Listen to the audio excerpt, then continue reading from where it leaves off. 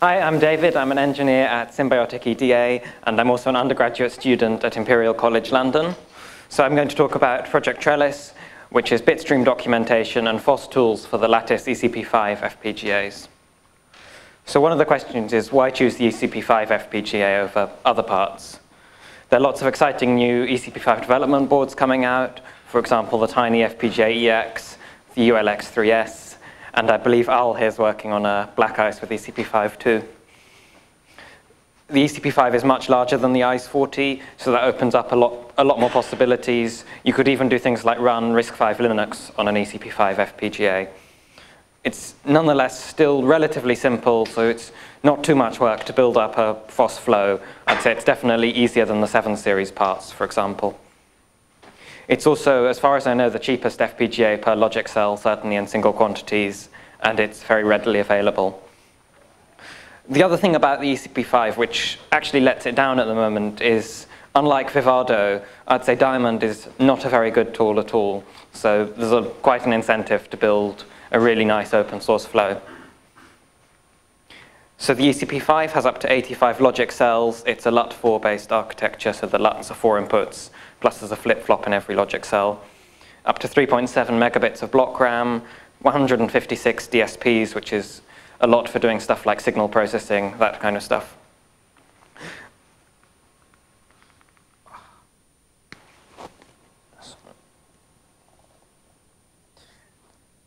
And the other thing it has is 3 gigabit or 5 gigabit SerDes, which is something that none of the current open source tools support. It's something that I want to work on the ECP5. It's not actually supported yet, but it would be something totally unique to open source FPGA tools if we could support that. So you could implement things like PCI Express then.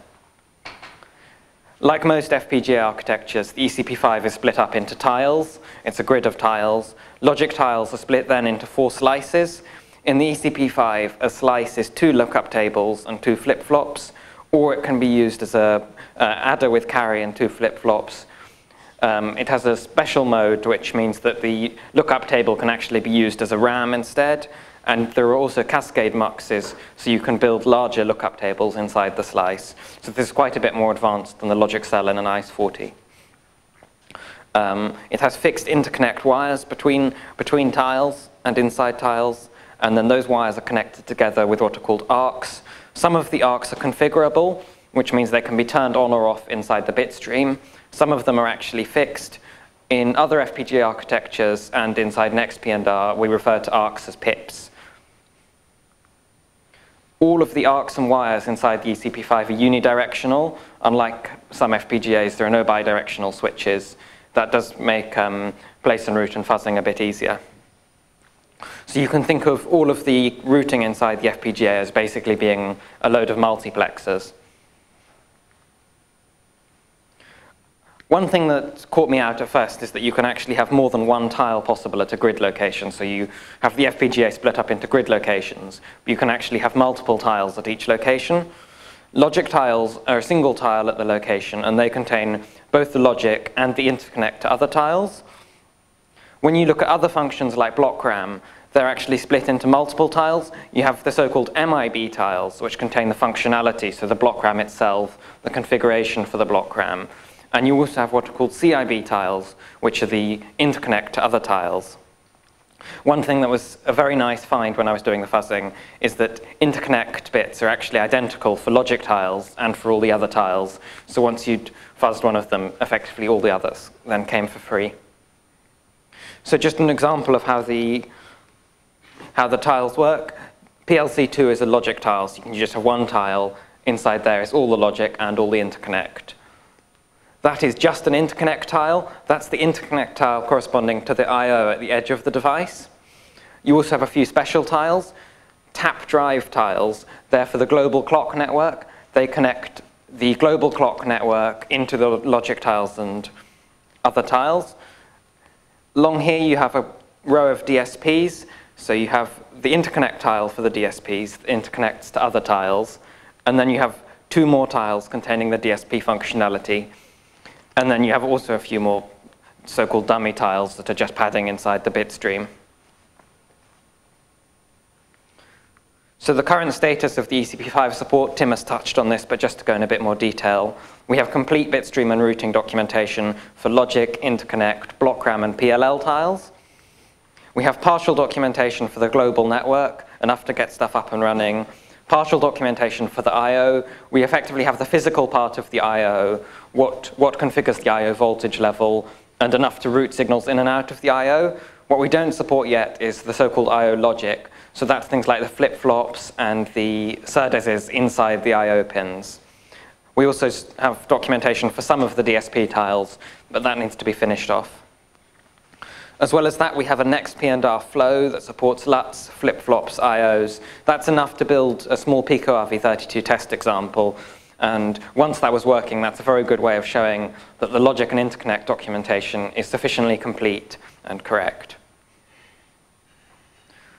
So how does Project Trellis work? How do you get from an impenetrable bitstream to useful open source tools? The first step is very much to understand the low-level bitstream. So the first thing really to do is just to unpack bitstreams, find out their structure, work out what commands they use.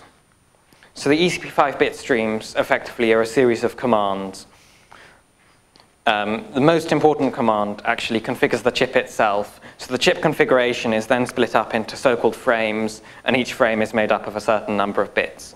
There are some other commands as well, things like resetting the device, checking the ID code, setting the user code.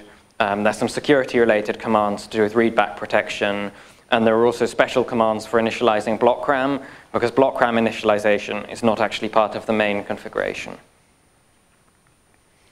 So yeah, there's one really important command which actually configures all the logic and all the interconnect, and there's also a CRC in there that was a bit of work to find out. Then I mentioned before that the chip is split up into tiles. In the bitstream, a tile is a region, and that's defined by a start and end frame and bit. So you can imagine it as a rectangular region inside the bitstream. So to have a look at how the bitstream would actually be structured. First of all, it just starts off with what they call a comment header. That's just some ASCII strings about the bitstream. The chip obviously doesn't care about that. That's used by things like Lattice's programming tool to work out what device the bitstream is for, when it was built, that kind of stuff. Then you have the preamble that actually tells the chip to start looking at the bitstream. This is where the real bitstream begins. There are some dummy FFs. I don't exactly know what they do, but presumably the chip's doing something there. Then you have the first real command. A command is always 1 byte of the command type, and then 3 bytes of command configuration, and then sometimes a number of other bytes following that, which are called the payload. So the first command just resets the internal CRC register. Then you check the ID code. So this makes sure that the bitstream is actually the correct bitstream for the chip. There's a bit of special stuff you can do here as well if you want to do some interesting things to do with playing about with different bitstreams on different chips. Then we're actually starting to get into more bitstream stuff. This sets the so-called control 0 register. This contains configuration about how the bitstream should be loaded. This sets up the SPI flash configuration frequency. If you're booting off SPI flash, this would also be used to select quad SPI mode. And there are a few other things in there that I haven't quite worked out that I think are to do with dual boot mode. So you can have it load more than one bitstream if the first bitstream configuration fails, for example. That's something that Tiny FPGA is using for their USB bootloader. Then this is initialize address. This resets the internal address counters before the actual bitstream data is loaded. And then you have the bitstream data itself. So this just tells you to, the first byte is telling it that it's the start of the bitstream frames. Then you have some configuration to do with whether there's a CRC and how many padding bits you have between the frames, and finally you have the number of frames to load. And so then the first thing you have after that is the data for frame n-1. For some reason the frames are in reverse order. These are the kind of things that just take a little while to work out. So looking at how the frames are actually structured themselves, most of this is the frame data. Then between every frame you have a 2-byte CRC and 1 dummy byte. So as I mentioned, the frames and bits effectively form a kind of rectangular structure. So you have the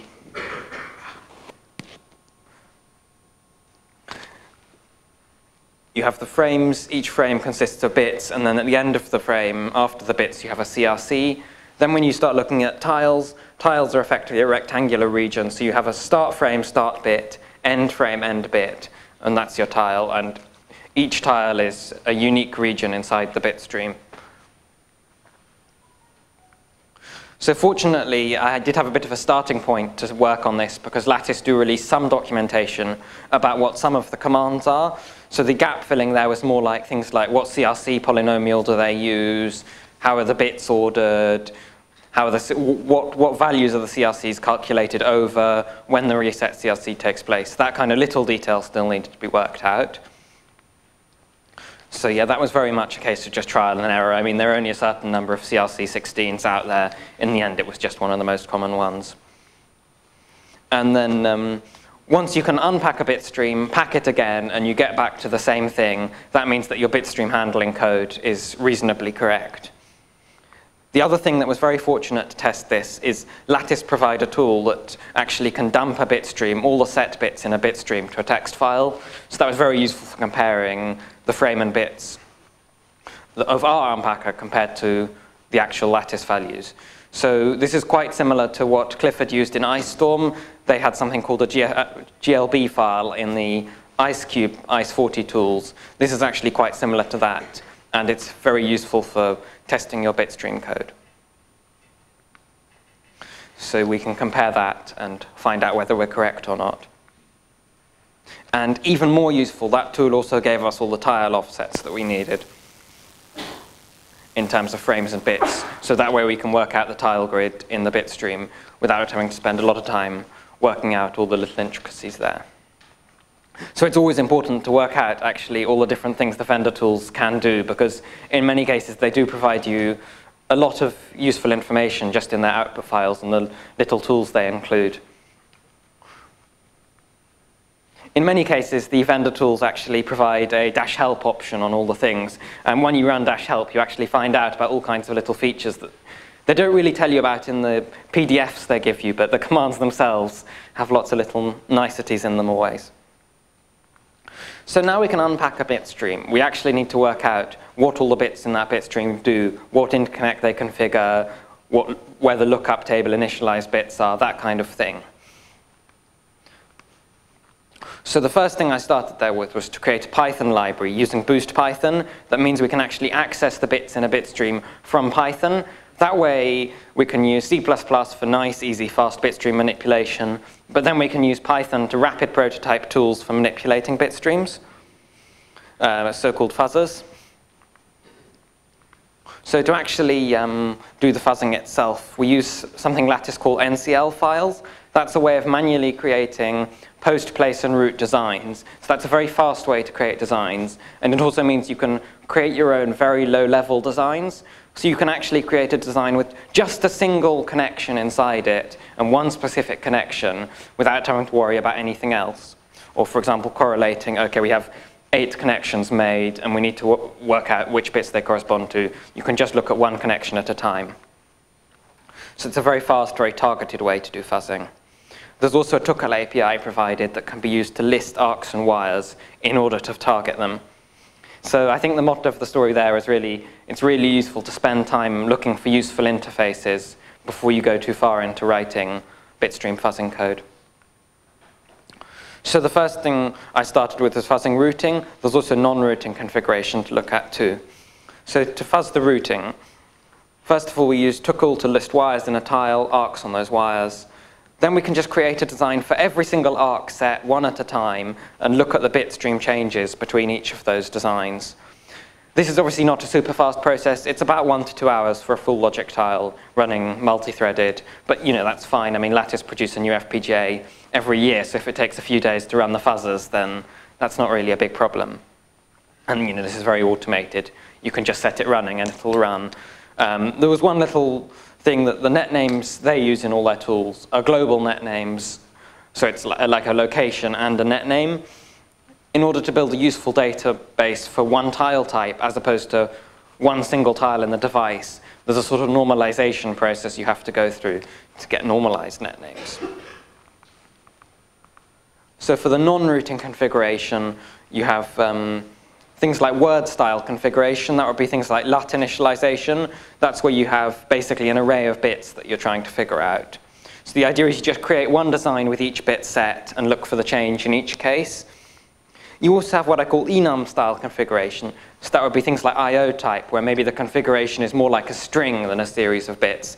And in that case, you just create a design with each possible configuration value and just basically build up a table.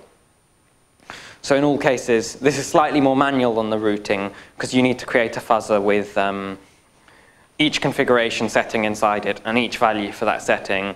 But then the fuzzer will run that automatically.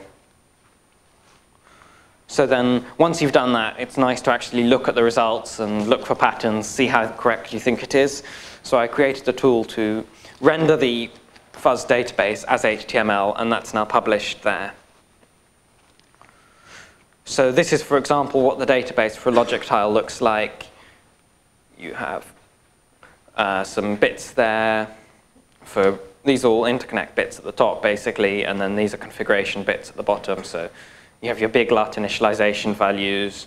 These here are all interconnect. The letter is just the first name of the net name. So these are vertical interconnect wires, A inputs, B inputs, C inputs, D inputs, miscellaneous inputs, etc. So when you look at the database entry for a single routing mux, so this is the mux driving the signal with this normalized net name. So the normalized net name is effectively a relative position and then the base net name. So in this case, the nominal position of the net. This doesn't really have much physical meaning. It's just something that the Lattice tools use that we follow for consistency. So the idea is the nominal position in this case is x plus 3, x being the position of the current tile. So then for each net, you have a number of possible sources that can drive that net. And then here we simply list which configuration bits are set for which source, which driver of the net. So for example, if you wanted that net to drive it, you would set those two bits. The bits are specified using a naming convention. F means frame, so that's frame 104, bit 9 inside the logic tile. And one more thing to note that's quite interesting is they use a sort of two-hot structure, so it's effectively two one-hot muxes, one after the other. If you look at a configuration word like LUT initialization, in this case you just list an array of all the different bits, and then in this case something interesting to note, the LUT initialization bit's actually inverted, so that also means the default initialization value is all ones. Finally, for the so-called enum settings, this is the database from a block RAM. So for example, for the different configuration widths, these are the bits you'd set for width 1, width 2, width 4, and width 18 has none of these sets. And then this would be, for example, the write mode. This would be the different possible write modes and the bits you would set to enable them. So then the other thing that we need to do is we need to actually take a bit stream and look at the bit stream as text in order to have a look at how the fuzz results actually work when you apply them to a real bit stream. So the idea is that we create tools to convert bit streams to or from a simple text format, and then we can look at what the bit streams actually mean and see if that makes sense. So you can check that the output is logical for a simple design. You can create an inverter, see that the LUT init bits are set correctly, check that the routing makes sense just manually. And this also has a way of printing unknown bits, so you can create a large design and see if there are any bits that we don't understand from our fuzzing, and then you can go back and see, well, what did we miss there? So this is what the text configuration might look like for a logic tile. Arc means that you have a connection between these two wires. Word means that this LUT init value is that value, and then enum means that text setting is set to no, for example. And the mode of this slice is CCU2, which is a carry slice. So then once we've done a bit of fuzzing, we actually need to find a practical use for it. You know, creating a text configuration by hand wouldn't be much fun to configure something like a system on chip. You can just about make an inverter. If you're really patient, you could probably make a blinking LED, but for a proper demonstration, you need a place and route tool. So I'd already started working on NextP&R for the ICE40 at that point. Clifford's going to talk more about NextP&R in general, but that's the place and route tool that I've chosen for the ECP5 too. So very much the next step here was adding the ECP5 architecture to NextP&R. But there was a bit of a catch here. The ICE40 architecture uses a very simple flat database structure, just contains details of everything in the chip in a single big database. There's no attempt to remove any repetition there. And you get away with that for the ICE40 because the ICE40 is not a big chip. At the biggest, I think the database is about 30 megabytes. It's not massive. And the ECP5 is 10 times bigger, a lot more complicated. This would start to get really quite unwieldy. I think in actual fact, looking at it, you'd be pretty much a gigabyte for the biggest one. So basically, there's a deduplicated approach that we use for the ECP5 to get rid of the duplication by creating the routing database and then looking for duplication and only storing tiles that are the same once. So it seems like I've got 1 minute left, so I'm just going to have to skip a few things and just go on to the next steps, really. So the few things I'd like to see would be finishing the place and route support for block RAM, distributed RAM, and carries. That's the most immediate thing to work on. Finishing the documentation for the DSP tiles and adding synthesis and place and route support. One interesting thing to work on would be DSP inference in Yosis. That would be something that's actually a more generic problem to work on. Creating a PLL configuration tool. We know how the Verilog PLL configuration bits map to the bitstream, but we don't actually know how to set those Verilog bits exactly. There are things like resistor and capacitor values in there that depend on the PLL frequency. And obviously Lattice provide a tool, but a really interesting project to work on. We're working on how do you actually configure a PLL, similar to ICE PLL for the ICE40. The other thing that's not very good at the moment is working on tools to do JTAG, to do programming. I've got a very hacky Python script to create SVF files at the moment, but that could really be improved. And also documenting the advanced features of the I/O tiles and the I/O logic registers. So you can email me, just search PRJ Trellis on GitHub, or on IRC Freenode, the hashtag YosisPlace channel, I'll be there. Thank you.